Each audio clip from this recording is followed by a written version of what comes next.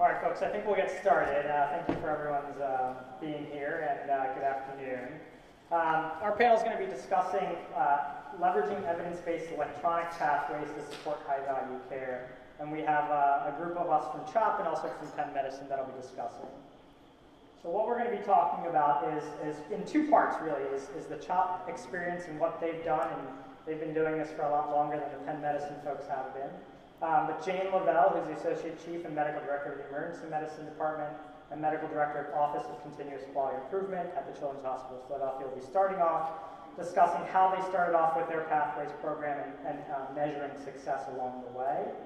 Next, Joseph Zork, who is Director of Emergency Information Systems at the Children's Hospital of Philadelphia, will also be discussing the CHOP experience more from implementing pathways and decision support. We'll be transitioning then into the Penn Medicine experience, trying to build a pathways program of our own. Craig Umshag will be discussing, he's a director for the Center for Evidence-Based Practice and medical director at Penn Medicine for clinical decision support. And he'll be talking, and then I'll be following up and finishing up with attempting to implement a pathway in new environments. I'm the assistant director at the Center for Evidence-Based Practice too. So I'm going to hand it over to Jane now, and thank you. Well, welcome everybody, and thanks for coming to our session. And I'd like to start by saying that it's an extremely exciting time to be in medicine right now because we have lots of opportunities to improve the outcomes of our patients in a very meaningful way. And we need to take on the IHI challenge of developing a healthcare system which is dynamic and which learns in real time to improve patient outcomes. So, at the top bar you see just a diagram of, kind of our current state, which we are trying to improve. So we've got just amazing amounts of science being produced daily, converted into evidence with still some lost opportunities. We, as a frontline clinician, oftentimes don't get the evidence to the patient in front of us, or it's applied to that patient in a very random way. And then we lose the opportunity of measuring those real-time outcomes with our patients. And so what we would like to do is harness, the expertise of this group sitting here in informatics to bring new knowledge and real-time knowledge to bedside clinicians and assist them to do the right thing. We have organizations now that are kind of interested in high-value care and accountable care, so are organizing themselves and ready to put an infrastructure into place to make this kind of things happen. And finally, with the complexity of our patients currently, even in pediatrics, real high-value care requires collaboration amongst many clinical team members, and I think it's a combination of these things that can support that. So clinical standards work is one way that we can decrease variability in the way we deliver care to patients, which is based on individual provider knowledge and experience. And by standardized care processes, we hope to get to the future state, which is variation in care is demanded by the patient in front of us, but not the provider. And using tools of continuous quality improvement, we can build these standards, measure data, and change outcomes. So we become a group of clinicians caring together for patients in a shared setting in a similar way. So we started this work about 10 years ago at CHOP, and pathways are by far not the only way to standardize care, but that's one that we came up with. And to define it for you, a pathway is a detailed plan of care that results from multidisciplinary work. Basically, every clinician or content expert that touches the patient, because those are the people with the fundamental knowledge who are best poised to come up with great solutions in that clinical process. It can be based on a disease, a patient's chief complaint, or a clinical process that kind of spans many places, like how do you wean a ventilator, or clinical nutrition plans, etc. Kind of takes the evidence and the guidelines that are in the literature and in a meaningful way implements it into real-time bedside care using changes in staffing and flow, in pharmacy methods, and clinical decision support to bring knowledge to the bedside. And additionally, I think it provides a mental model by which groups of clinicians will approach a clinical problem, and in doing so, kind of makes a foundation or a platform for effective communication, because expectations are similar across different subspecialties. So how did we decide what to choose, like to work on? Because there's so many things that we could improve on. So I'm sure all of you have come up with this kind of list. But I think initially when we started, we learned that our biggest successes came from choosing a clinical champion who was passionate about that clinical problem and was ready to be the boots on the ground to change bedside care. And importantly, I think team leaders have to be people who are, credible doctors who take care of patients, who are partnering with credible nurses who are actively taking care of patients, who are going to lead a team that includes all of the knowledge experts that touch the different facets of that care. And then we've incorporated important content experts to help us, including trained improvement advisors, analysts and statisticians, informatics and clinical decision support experts, and then finally a web developer, because we have published our pathways on the web. This is just a list of the basic steps that you go through when you're developing a pathway. It's an iterative process by which you take the evidence and existing guidelines, you define goals, you have a whiteboard session to identify the major clinical decision nodes, and then through iterative discussion with your team, you come up with the final algorithm that represents the main decision nodes. And then to that, you give supplemental information about process management and stuff that the clinicians need at the bedside. You blend it into workflow using clinical decision support, and then you can't educate enough to the team about the new processes. Put a data management system into place so you can measure your changes in practice, and then you have to maintain improvement, and we try to update our pathways at a minimum of every 2 years. That process usually takes about 4 to 6 months. So here's an example of one of our clinical pathways, and this is a hierarchical diagram which tries to give you a picture of the main decision nodes and taking care of a problem, and that's supported by hyperlinks, which are supplemental processes supporting this complex process to manage actually the complexity. So you can see here there's a population which would include exclusion criteria, so which patients should this pathway be applied to. All these different care notes. This one is about sepsis, so certainly in sepsis this time frame is very important to pay attention to. Again, it provides the mental model. We learned early on that by putting the team authors on the bottom of the pathway gave a lot of credibility, because people across the institution saw that the important experts were involved in the development, so they were more likely to use it. This is an example of a sub-process, so it just includes some details about how the nurses in triage might identify the patient at risk for sepsis. And so, a lot of work goes into this, and I think that the experience of creating this organized platform is good information that informs the clinical decision support, which becomes useful at the point of care. So once we get the pathway and all the order sets, etc., into development, we then decide what we're going to improve on. And so I will show you an example using quality improvement science, the PDSA cycles, on how we've implemented pathways to improve care. So this is an example of the members of the febrile UTI team. So febrile occult UTI, evaluating for children for UTI is a really common problem in pediatrics. And so importantly, we've got all the stakeholders involved, right? We've got urology, nephrology, ID, general pediatrics, probably too many actually, because they all have lots of opinions.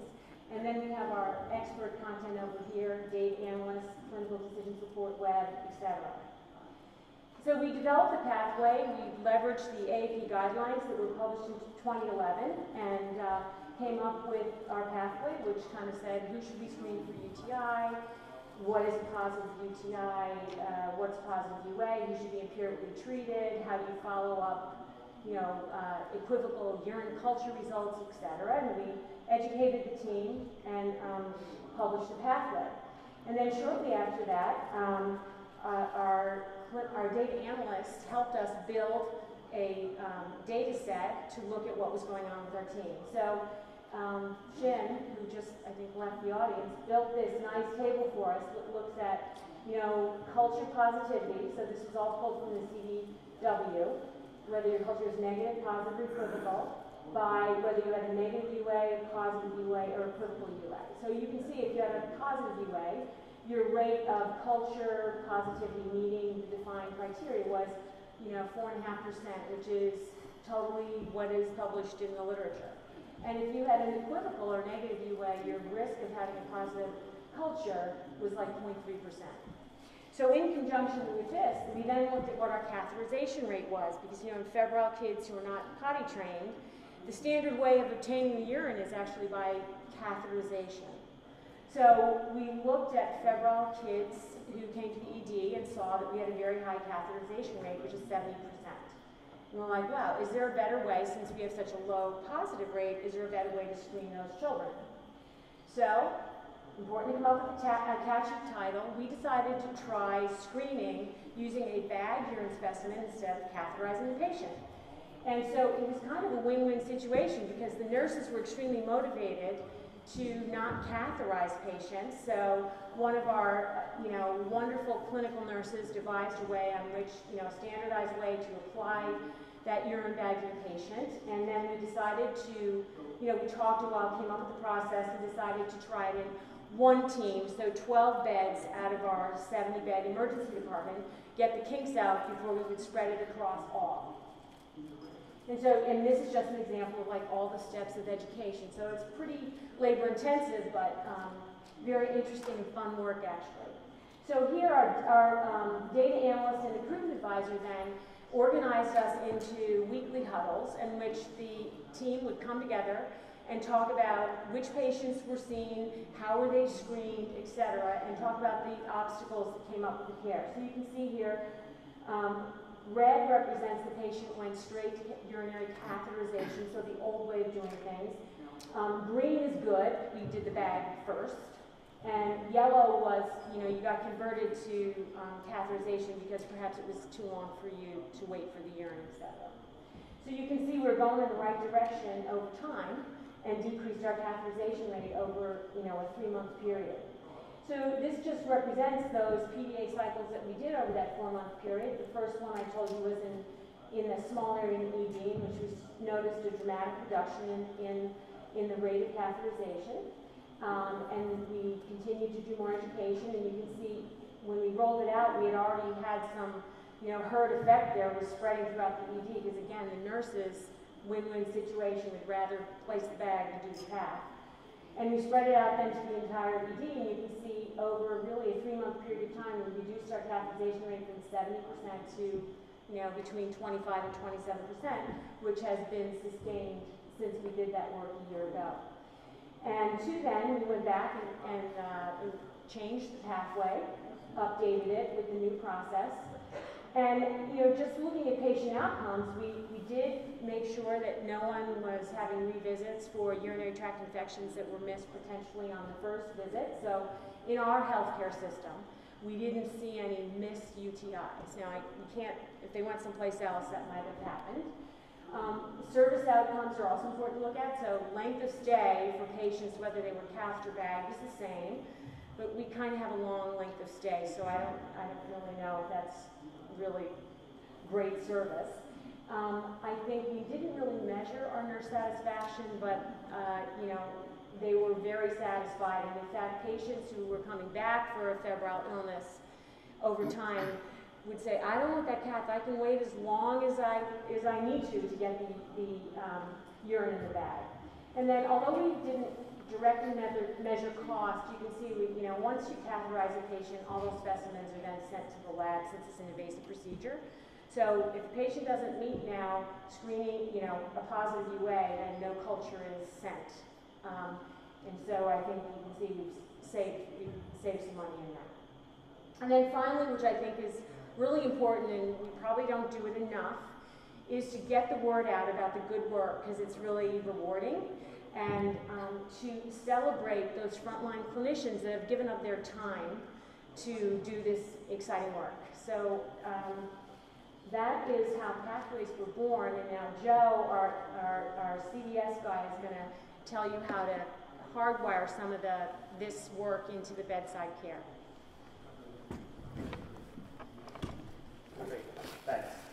Yeah, so I'm our IT director in the ED, and talking a little bit about how we implement Pathways into our EMR. We've had a very gradual progression into the HR world and the CHOP ED, and it's paralleled very well our Pathway program over the past 10 years, where we have almost 50 pathways now, with gradual introduction of computer order entry, the RNs documenting, and finally the physicians documenting. And during that gradual imposition, we've been able to work the pathways into each part of that workflow. And I think a key part of it is what Jane just talked about, is setting up the systems so that first you think about the people who are working on this, bring them together to discuss what exactly they're doing and their unique individual take on how the process works. And then a really detailed process analysis of what happens. And then only then do you think about whether there's a technology solution. And as Eric referred to in the last presentation, a lot of times people come to us now with, we need an alert for this. So taking a step back, sort of the clinical analogy there would be, I'd come to the front desk saying, I need an appendectomy. Maybe you don't today. So really working through that process, and we really have that down now in our ED, where we can assemble the groups to have the right people to make the right decisions. So we'll just talk about two examples of how we logistically implemented decision support to support a pathway. So the first one relates to our asthma pathway, and became apparent from looking at our data. We initially focused more on severe patients, but actually the majority of patients that we care for with asthma in the ED are mild to moderate. And looking at them, they were getting a lot of treatment. Because we had focused on severe treatment, a lot of these patients were getting an hour of continuous albuterol nebulizer, when probably all they needed was 1 or 2 doses of puffs by meter dose inhaler. And there's good literature out there. We did an evidence review showing that it reduces length of stay in the ED and also does reduce cost. So first we sat down, we had a great interdisciplinary group of respiratory therapists, nurses, nurse practitioners who do a lot of our asthma care in the ED, as we have an asthma section of the ED that's run by nurse practitioners and physicians, and work through the entire process. And then only then we realized that we really needed to use our EMR for this. And this is a table from Jerry Osherov's book on clinical decision support, which is a great resource for this. I think it's important to think about all of the different ways that you can introduce decision support. In this case, we were choosing an order set. But a lot of times, it's more effective if you work upstream. So if you're getting people to think about something before they're placing an order. So in this case, our problem was we were over-treating the mild to moderate patients, wanted to encourage use of meter dose inhaler. So our intervention was going to be an order set modification. And we wanted to really explicitly recommend that based on the triage level. And that was a key part of this, I think, because rather than using an asthma score or another thing where someone would have to take an extra step to think about what the next decision would be, we used the triage score, the Emergency Severity Index, the ESI triage score, which is immediately available when you go see the patient. And for the mild to moderate patients, we wanted to give doses of puffs every 20 minutes times 3. And then the other thing that we introduced was a kind of a win-win also with the respiratory therapists, enabling them to make decisions. On the inpatient side of the hospital, they're enabled to decide a patient is improving and withdraw care, make the treatments less frequent. So we were doing the same thing here in the emergency department. The respiratory therapist had a role here where they could decide, this patient is better, we can stop giving the treatments, which also encourages giving only the amount of treatment that we need.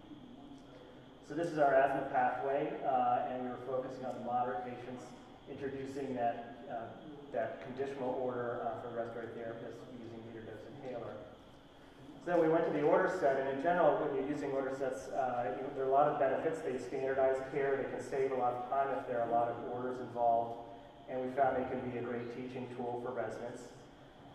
There are concerns also. You have to know that an order set exists, and I think building into your EHR the suggestion or the notification about what order sets are out there is a key part of our order set implementation, because if the trainees or other folks don't know that there's an order set for something, they're not going to use it.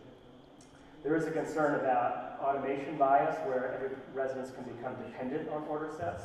So I think you want to build into that, and that's nicely provided in our pathway, some of the why and background behind it, so they can learn the reasons for the care in addition to just doing the steps. So the way we implement order sets in our AED is driven largely by the nurses' triage complaint, and we have a set of 70 triage complaints that our nurses have developed into a triage manual. So that enables us up front, all the respiratory patients, in this case, have 1 of 7 order sets suggested: asthma, bronchiolitis, croup, influenza, etc. And when the clinician goes into order, they have that small set of order sets to look at and think about whether one covers the situation.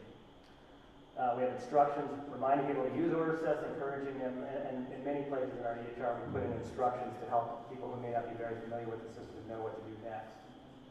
So we have the suggested order sets, and then in our documentation, in the drop-down list, we've introduced text that mirrors each step of the pathway, so it becomes very easy for the residents just to click on one step and saying, okay, this is a standard thing that I'm doing. I'm using the moderate asthma pathway. We're going to give MDI puffs.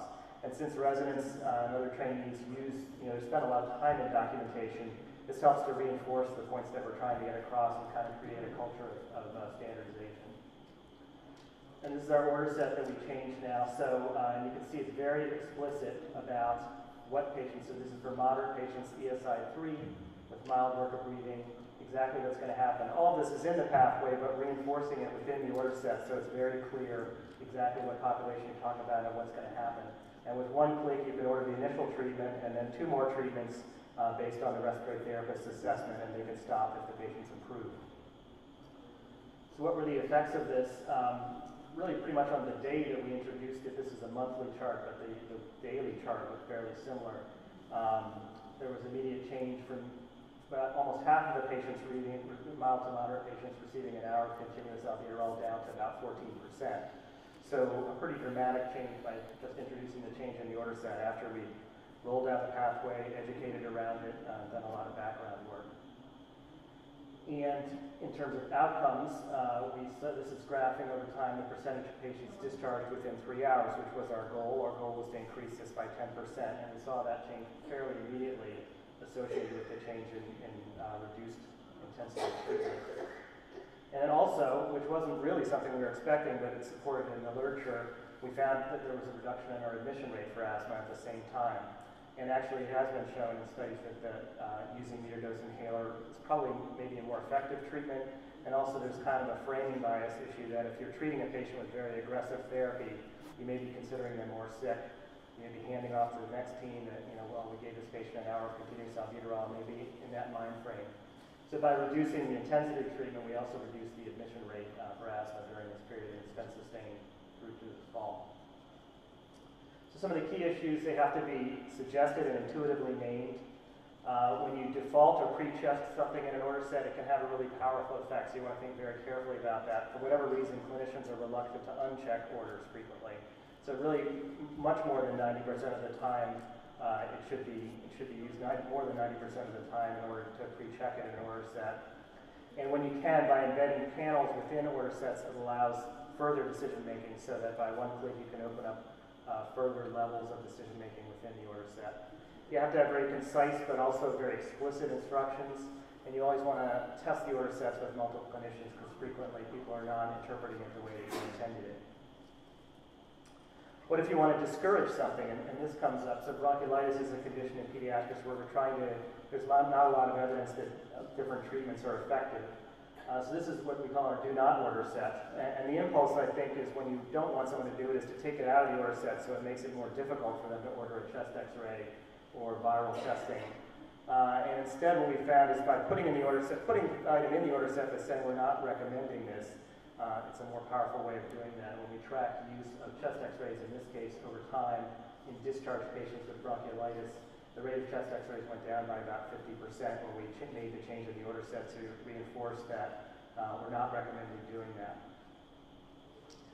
Then I'll talk briefly about an alert and our sepsis pathway, and this is a common issue across medicine that patients with sepsis can be difficult to pick up. We have data from our own hospital showing that the patients who were treated on our sepsis pathway have improved timeliness of care and outcomes of care, but about 1 in 5 patients that we identified with sepsis within 24 hours of coming through the ED had not been treated on our sepsis pathway. So although we had a really nice pathway in place to support all the multidisciplinary care that you need to give a patient that you suspect sepsis in, a lot of the patients weren't getting that. And the problem in pediatrics is that a lot of febrile children could have sepsis, so you have to think about it in a lot of patients and only introduce this aggressive sepsis pathway for the patients that really need it. So you need an early kind of team recognition to avoid missing patients. So our problem here was that the patients treated on the sepsis pathway, they have improved timeliness of care and outcomes, but we were missing a lot of them. It's kind of a needle in the haystack problem. How do we pick up those patients to know who to intervene on? And so here's where you want to really think about, if you're going to introduce clinical decision support, what are the 5 rights? What information does what person need, in what format, through what channel, at what time? You want to really think carefully about that. And so in this case, in thinking about it with our multidisciplinary group, really the first person to intervene is typically the triage nurse. And they have their standard assessment, but in a patient where you're concerned about sepsis, in this case where they have tachycardia, documented a high heart rate, they need to do some additional assessments. They need to assess capillary refill, perfusion, their mental status, and then think about whether the patient has a high-risk condition.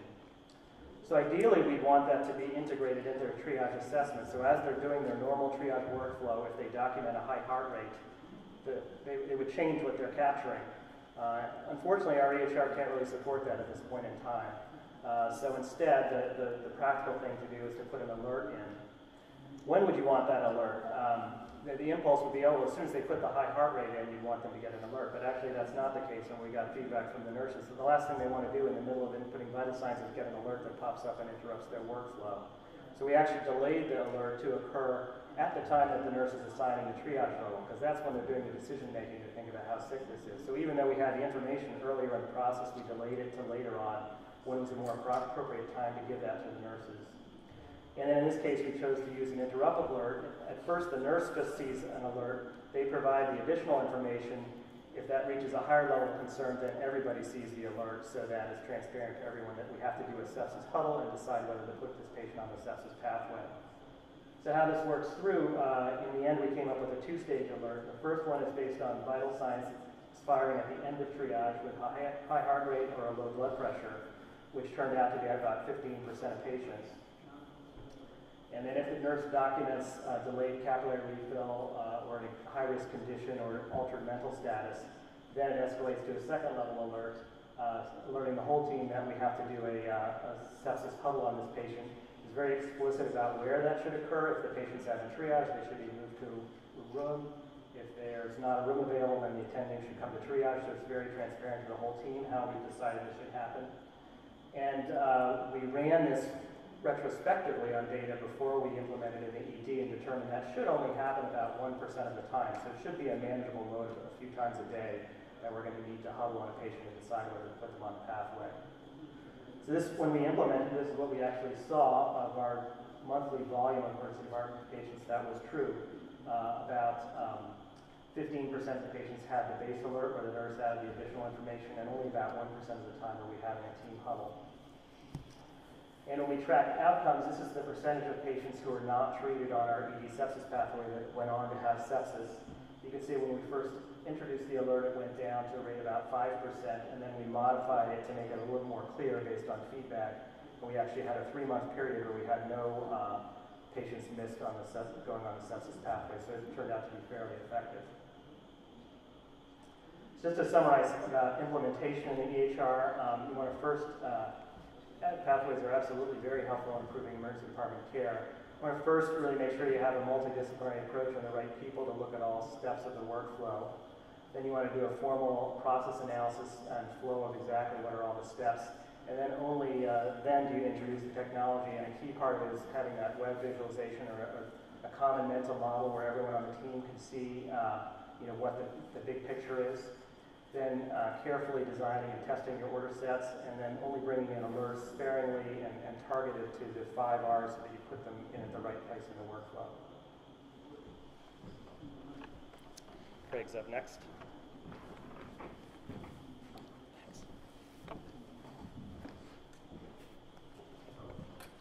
So we organized the order of this panel intentionally because a lot of the work that we're doing here at Penn was really informed by the CHOP experience. And I had the pleasure of first learning about the CHOP Pathway program a number of years back when our group was asked to do a number of rapid reviews to inform their pathway development process. And we met Jane and Joe and Ron Karen and Kathy Shaw and others. And as time has gone on, the healthcare landscape has changed such that pathways have become more relevant for adult hospitals. I think they've traditionally, pathway programs have been most common in pediatric hospitals, oftentimes because people think of pathways as addressing maybe 1 or 2 major presenting illnesses. Whereas adults, particularly sick adults in high-level institutions, may come in with many different complications. But I think at Penn we're seeing a real need for pathways, even with complex adult care. And here are some of the institutional drivers for high-level evidence-based decision-making in clinical pathways. Clearly we have public reporting and pay-for-performance on the left side here. That's encouraging our executives to think more and more about the quality and safety of healthcare that we deliver. And on the right, we have stagnant reimbursements, increasing costs of providing care, which causes our executives to think more and more about the value of every dollar that's spent on healthcare within our healthcare system. And that converges to support evidence-based practice, not just at the provider-patient level, but at the systems level. And in our institution, our Center for Evidence-Based Practice and the Office of the Chief Medical Officer for the health system help support many of these activities around system-level evidence-based practice. Our center is within the Office of the Chief Medical Officer, who reports to our CEO, and there are many different departments and centers within the Office of the Chief Medical Officer, most of them offices or centers or departments that are common to Chief Medical Officer's office. We're one of those centers. And our mission is to support quality, safety, and value of patient care at Penn through evidence-based practice. And we do that in a number of different ways. We do rapid evidence reviews to inform clinical practice and policy. We do translation of evidence into practice through decision support, and more recently, clinical pathways. And we offer education and evidence-based decision-making to trainee staff and faculty. What I'm really going to focus on here is some of our efforts in clinical pathways. One of the first things that we did was we tried to understand exactly what the definition of clinical pathways was. And these are major bullets that come from a paper by Kinsman, where they had to decide how they were going to define pathways as they reviewed the literature around pathways. And essentially, what's clear here is that there are 5 distinguishing elements. They're multidisciplinary. They're used to translate guidelines or evidence into local structures. So there's an adaptation process here. They're detailed. They're not generalized, but they offer details about the plan, often in the form of pathways or algorithms. They have timeframes or criteria-based progression, and they aim to standardize care for a specific clinical problem. And when we looked at the literature around the effectiveness of pathways, we did find a Cochrane review that was published relatively recently, and it had a number of meta-analyses that suggested that pathways could be efficacious. In this meta-analysis here, we're looking at in-hospital complications. And what it's suggesting is that across these 5 RCTs that are being meta-analyzed, pathways reduce in-hospital complications by about 40%. There are also some studies that suggest that pathways can increase the value of care, and Jane and Joe have shown some of that work at CHOP. These are a bit tough to read, but these are examples of pathways versus usual care and how it affects length of stay in given conditions like stroke and pneumonia and MI. And you can see reductions in length of stay in a number of these conditions. And this looks at specifically patients on ventilators and ventilator days and how pathways can reduce the number of ventilator days for patients. And this is an example from a high-impact guideline of what a helpful pathway looks like. So this is clearly about skin and soft tissue infections. And it helps a clinician think about skin infections with an abscess versus non-abscess, mild, moderate, severe, depending on the severity, what antibiotics, what other procedures might you consider. So it's a one-page pathway of how to address this problem. So this has become particularly relevant for Penn over the last year as the institution has acquired other hospitals in the region and the footprint of the institution grows. And part of the opportunity that was presented to some of these excellent institutions like Chester County and Lancaster General was to be able to benefit from the expertise of Penn clinicians and the experience of Penn clinicians in providing care to their patients. And so as part of making the Penn medicine experience more consistently excellent across all of the institutions that Penn's accountable for, it became more and more important to create explicit standards, particularly for those conditions where patients are being referred to the Penn Health System for care. So that was some of the impetus over the last year to really get a formal pathways program up and running. So we were tasked with helping build a pathway program and in thinking about how to build a critical mass quickly. So we're really in our first year of a formal pathway program. And we looked at CHOP's experience over 10 years of developing a program, and we thought to ourselves, how can we take all the great stuff that they've done and accelerate the process at Penn where we could catch up just a bit. And so we've taken an approach here that I'm very interested in hearing your feedback, but of trying to get a critical mass of pathways all on one site that people know they can go to find helpful information. And in order to create a critical mass, we have de novo pathways that we've started developing with key stakeholders. These are pathways that our center develops in conjunction with the Office of the CMO partners that we have. Then we also have commonly used pathways across our entire health system that were locally developed. Many of these pathways are pathways that our center was involved in previous years, but there wasn't a formal program to develop these pathways. And then we also have pathways that are commonly used by groups across our health system that are from national or international peer-reviewed sources. So what we've decided to do is take all of these types of pathways and put them on one page so that we have an initial critical mass that will lead people to our site. And so at this point we have about 25 pathways of this nature on a single page that people can download and use in clinical practice, the minority of which are de novo pathways that we've created. That said, I do want to give an example of one de novo pathway that we've created over the last 6 months. And this was a pathway about treating patients who present to the emergency department with massive hemoptysis. Clearly, this can occur in the case of patients with cystic fibrosis or lung cancer or lung infections. And we've had a number of cases over the last number of years where there's been some confusion about how to manage these patients between different services. And there was a request from, as Jane was describing, a very engaged clinical leader in interventional radiology about putting some guidance together that not only interventional radiology could use, but other stakeholders such as pulmonary, intensivist, thoracic surgery across all of our entities. So we got this group together, and the first thing that we wanted to do before the initial meeting was perform a rapid review to identify existing pathways or algorithms.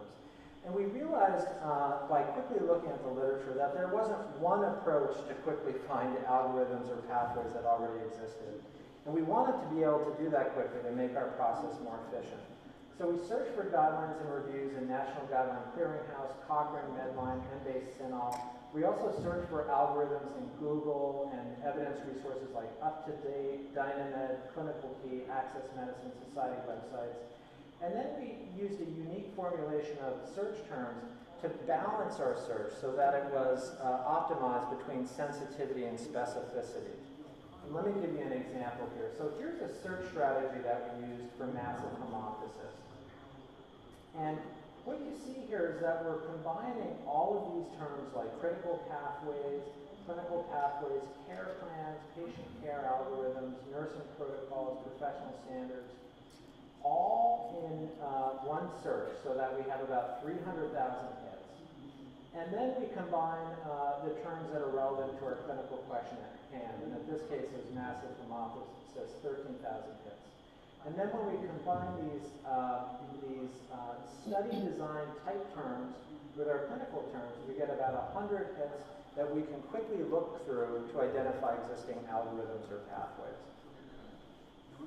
And so what we did after that search, we found a number of pathways that were potentially relevant. We built a strawman pathway, and we shared it with our key stakeholders, as Jane was describing, in an initial in-person meeting so that people could give feedback, we could iterate. And then something else that we did was we decided to use a software tool to iterate and asynchronously refine the pathway after that first in-person meeting so that we could accelerate this process and not delay the development of pathways by all of the challenges that come along with trying to schedule 10 really busy people to get together multiple times. So we used software called Dorsata to create the strawman pathway. And after the initial in-person meeting, the pathway that arrived from that initial meeting was sent out to all the stakeholders. And then they had an opportunity to comment on how they might change the pathway further. And then we could perform additional focus rapid reviews if critical questions arose about particular decision nodes. And in the case of massive hemoptysis, we ended up doing that for 2 particular areas. And this is the pathway that ended up being developed. This is in the Dorsata software. And we posted this pathway to our site that includes many pathways.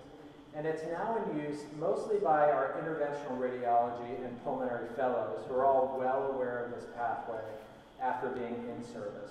So I'm going to pass it now to Nikhil, who's going to give a further example and talk a bit more about dissemination of pathways more broadly.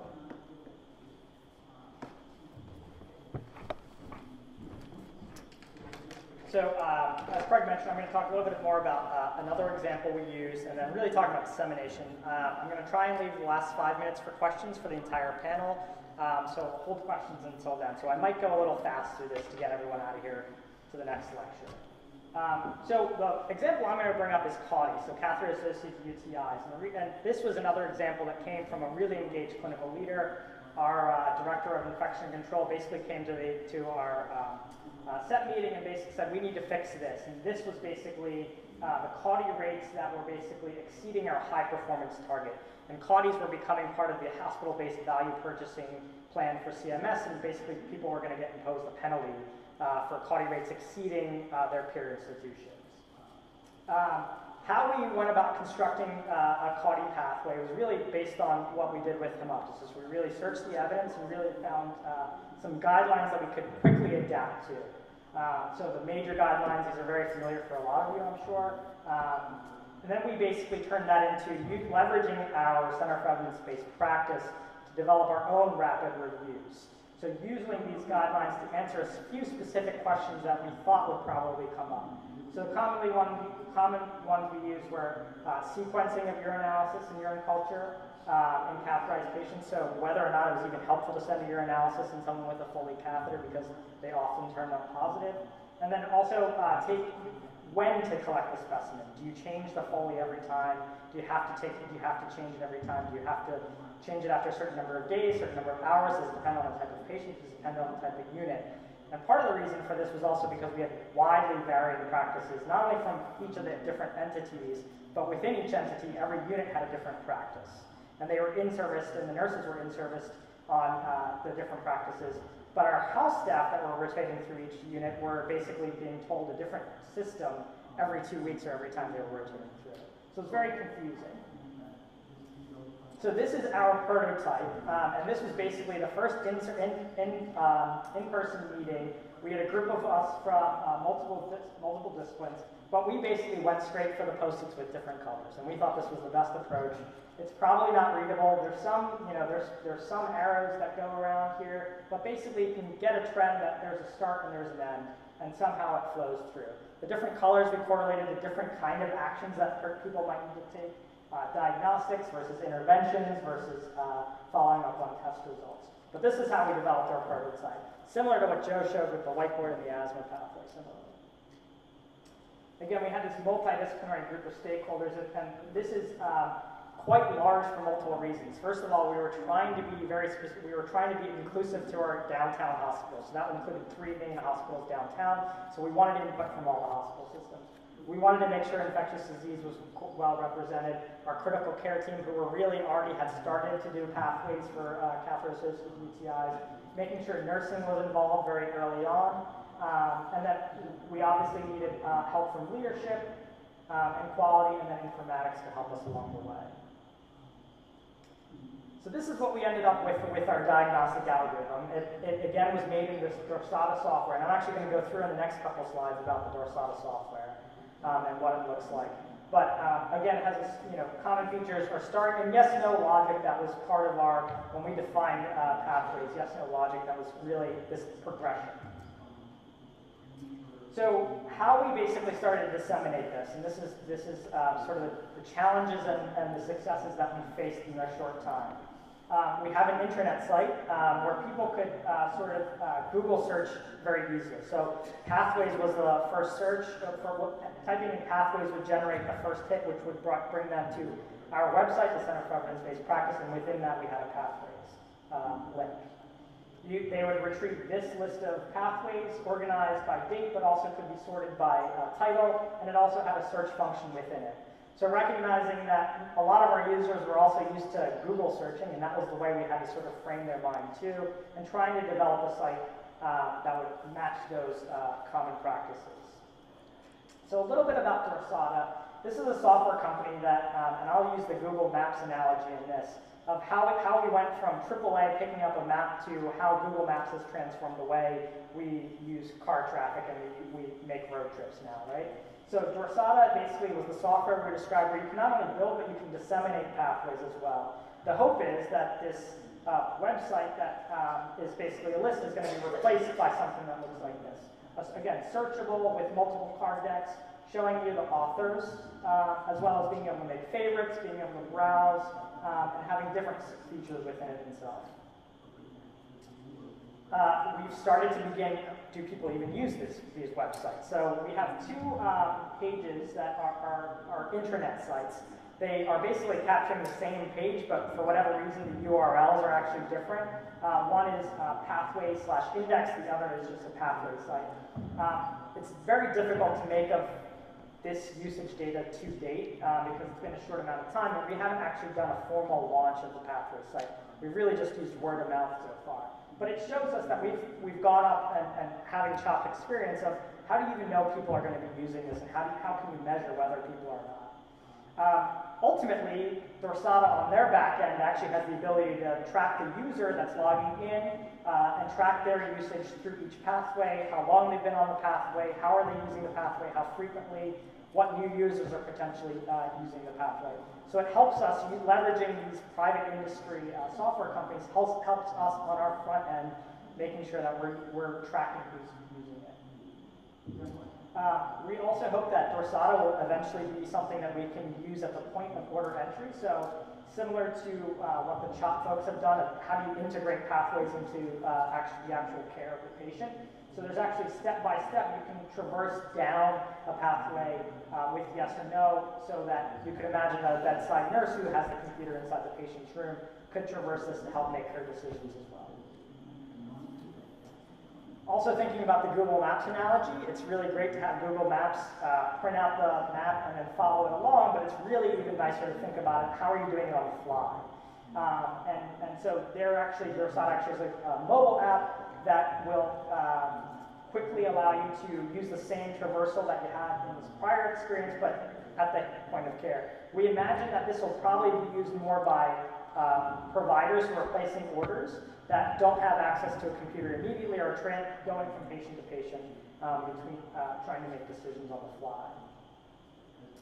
And the point I didn't mention about the point of consumption part is actually this panel here is where an author, like me, who you saw on the authoring, the owner page, actually has the ability to place review items in here.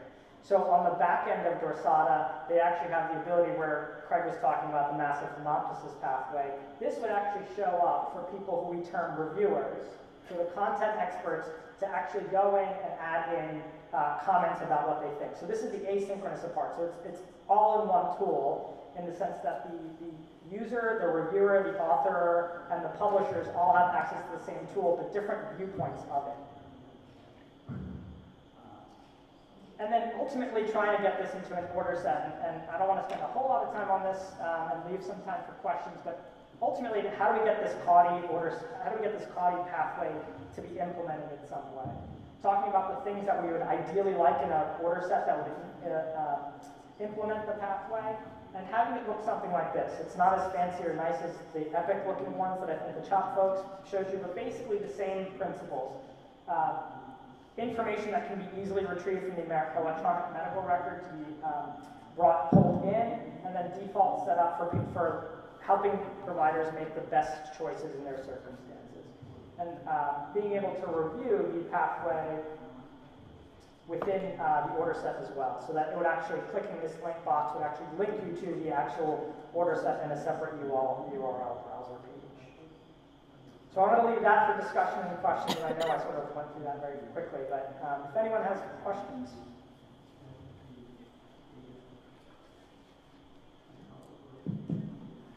I'm JT from Penn. So pathways are cool, and it looks like the early examples that we saw in the DD are basically single node, or perhaps in the case of the ASMON and CHOP, a 2-node pathway. Some of your inpatient ones seem to be maybe 5 or 6 node pathways, but they're sort of urgent care. One can conceive of a time in the future where the pathway is enduring over a longer period of time, perhaps a whole admission or an outpatient episode of care, cancer and so forth, in which we would need to know within the electronic medical record, oh, this guy's on a pathway. Oh, where is he in the pathway? And in order to do that, we need to embed Dorsata within, or something like Dorsata, within the EMR so that you could see the pathway that he took through the pathway in order to get where he is, displayed within the pathway. This is the node that he's at present. These are the decisions before you that you build into decision support. But a tool for people who may not be as familiar with the pathway as those who went through your intensive in-service thing, that are just, oh yeah, I see one of those pathways. What am I supposed to do here? So, the vendor, Epic, is interested. And they don't have build for it yet. But I'll bet they'd be willing to talk to you and say, how do we put this in the EMR, present it to the provider, to multiple providers? I'm a primary care guy. I'm not going to know these things, but if I happen to come across one of these patients in my outpatient practice that someone invoked the pathway on earlier on, this would really educate. What do I do next, or at least be aware of in the care that I'm providing? A way to embed the pathway within the EMR, I think, is crucial if we're going to continue down this pathway. I sort of feel like we're definitely on the same page with that. A number of the pathways that are being posted on our site currently are pathways that are longitudinal pathways. They're pathways by our oncology colleagues, our cardiovascular colleagues, about what a longitudinal care plan looks like for a given indication, particularly for patients being referred into the health system for specialty care. So I think particularly for those types of pathways, I think you're 100% on track. And I think as we just recently signed a contract with Dorsata, so as we get the website up and running and replacing the UPHS intranet site that we currently have, as we're able to track how people use both the website and the mobile app, I think we'll be able to learn a lot more about how people consume this, and that'll help us integrate into the electronic health record in the future, particularly as we go up on inpatient Epic. We should start talking to them now. Yeah, I agree too. And I think there are creative ways you can do this. Eric showed a nice example in the last session of the febrile neonate. So midway through the hospitalization, an alert coming up saying, you're at this point, maybe we could send the patient home. And that's interruptive. It's probably not ideal, but I think that type of but that's workflow. a single node. So what we've done for the most part in CDS is single node. You know, we're sort of alerting you, this is a node, and you don't really know anything about the rest of the pathway, but I'm just telling you, here's what's going on here. But the clinician would like to know the whole length and breadth of it, and we don't as yet have the functionality to present that. I think, yeah, ways to visualize that while you're in your workflow would be really ideal. And definitely, I'm giving that feedback to them. It's easier in the ER setting because we're kind of a single node kind of environment. But in the sense of patient comes in with usually a chief complaint, and you can, it's very, works well with algorithms. But for more complex things, I think that's what you need.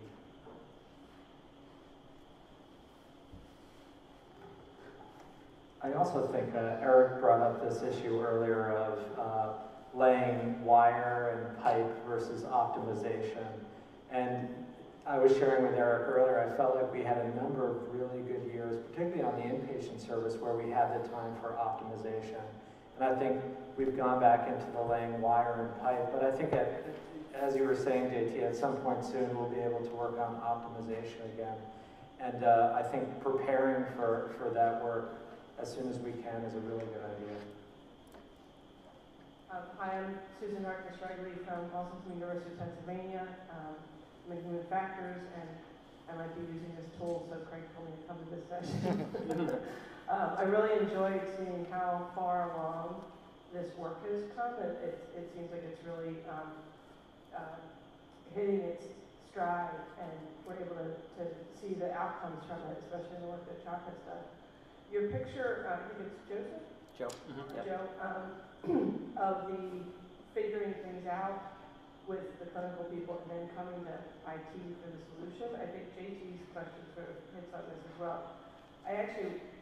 One of the things I try to do is bring the IT folks and the clinical folks together with the innovation IT folks very early in the process so that we can develop not just what should be done, but push the edges of how it can be done. And I think linking this to Jason Moore's talk this morning about AI in healthcare, linking it to some of our data science work in predictive analytics, I think I'd like to see this work think towards towards using automation to do things like maybe tracking a patient through a pathway, or figuring out a way that the end result isn't always a person getting an alert, or opening up an order set to sort of open up that IT space to see what kinds of more advanced things we can do. So I guess it's not really a question, but I would enjoy hearing any of your thoughts about directions for future research in this area. Yeah, I agree.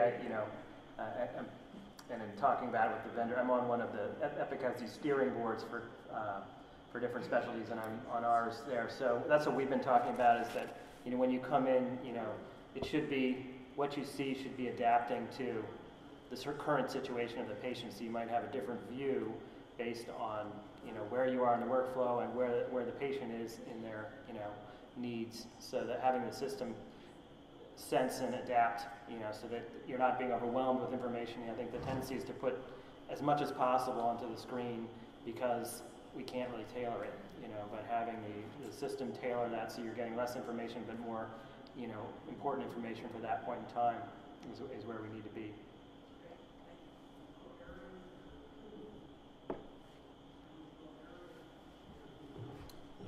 I think one other thing to consider, and we've talked about this a bit with leadership at our institution, is so much of the work we're doing in pathways, although it has great potential as foundational work and is forming a foundation for that great potential. And at some level, we're really putting blueprints on the page that were never documented before. Very good clinicians may have known this. Departments or single units within a larger health system may have been doing this well, running like well-oiled machines, but as an institution, we didn't have this documented, and we weren't sharing this, particularly with our analogous colleagues at other sites. So a lot of this work is just hard work, foundational work, developing blueprints that then we can work off of in later years.